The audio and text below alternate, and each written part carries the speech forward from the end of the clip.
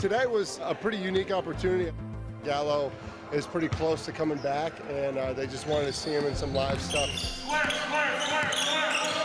He participated in our practice today, which was great. It was great for us, great for them. It was a big family party.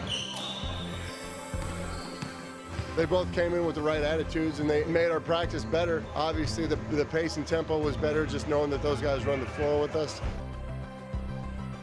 And I thought that they were great teammates.